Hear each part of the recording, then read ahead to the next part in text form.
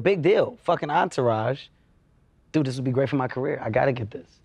My manager calls me. Hey, they got a part. This part is gonna run over about 3 episodes. They wanna see you. What? I don't remember which part. They wanna see you. I don't wanna say no other names because I don't wanna hurt you. Okay. That'll be where I go, oh my God. I go read. I give Sheila? a great, Sheila Jaffe. She fucked up. I go read for Sheila. She fucked up. Oh my God, Sheila and I come back. Oh, I got a call back. They called me back. I call my manager, Dave. They want me to come back. Oh my God, that's a call back. That's good.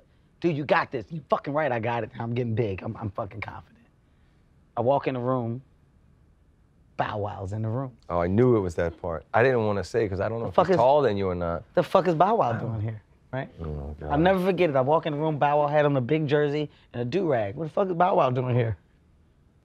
This part, I don't know he had to wear a jersey. Nobody told me to wear a jersey. I got on like a regular t-shirt. I got like a regular t-shirt. God, I wish I was. Like, the fucking part is like a fun part. Fuck. This guy's like loud. He's got like a little bravado to him. Yeah, he's got a script. He's got a thing going. Are you ready for what I'm about to Kevin's tell the you? client. Yeah, I remember. I remember going in. I fucking kill. I kill. I leave, right? All right, man, see, I don't know Bow Wow at the time. All right, see you guys later. I'm walking out. I'm probably on the 3rd step walking out. Bow Wow walks in the room. I hear, hey! What the fuck is going on in there? Is he reading? I stay on the step for a second. They're dying. They're going through the roof. What the fuck is happening in there? He was reading with Kevin. He was reading. What's happening in there? With Dylan? Oh, yes. Kevin Conley. Yes, he was reading with Kevin. Conley's manager. All right, well, I don't get a call back.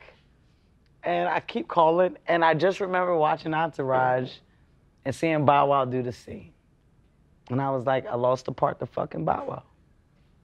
You know, Bow Wow, very talented guy, but at the time, this hurt me. I've lost many parts to many people. Well, just give me a second because this is a big moment for me to say fuck you to you. This is a big.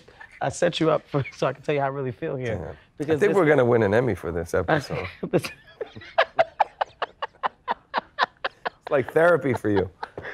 I'll never forget. You better be able to get 1 tear. If not, bring the makeup in and bring it in. Blow that shit in there. Give it to me so I can bring it down. Can't cry on cue. But I say that to say, you know, at the time, you know, the things that you think matter the most, of course, they end up being a gift and a curse. A shout out to Bow Wow because he obviously killed it. And, you know, when I watched it, he was very good in the part.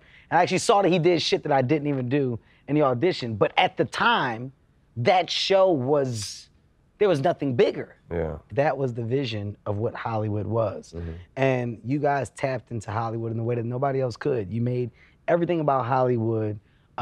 You made it real. You made the people and the things that you hear about. You made the girls. You made the parties. It was relatable, it was accessible, and it was certainly the greatest wish fulfillment ever, absolutely. Right? For your guys and your crew. And, absolutely. You know. And then I think as you understood, okay, this is based off of Mark and his crew, and then I finally fucking work with you, and I meet your crew. Holy shit.